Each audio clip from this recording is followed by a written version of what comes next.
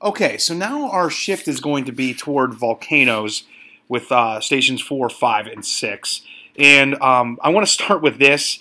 They had no idea how volcanoes formed. Before plate tectonics, before Alfred Wegener and all of that, they just felt like volcanoes were somehow linked all together and that the center of the earth was this fire pit, this ball of fire that then corresponded to these other parts of the world, and they were somehow all complex and connected, and that was just really wrong.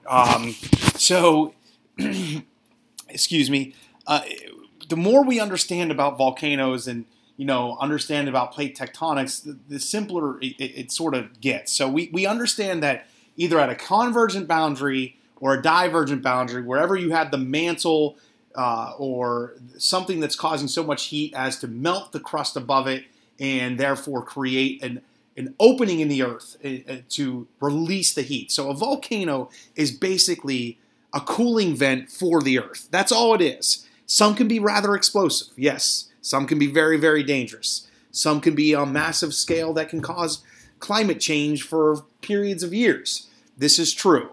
But mainly what we have to understand is that the magma and the type of magma is what determines the type of volcano that forms. And that's what we're going to get into with this quick discussion.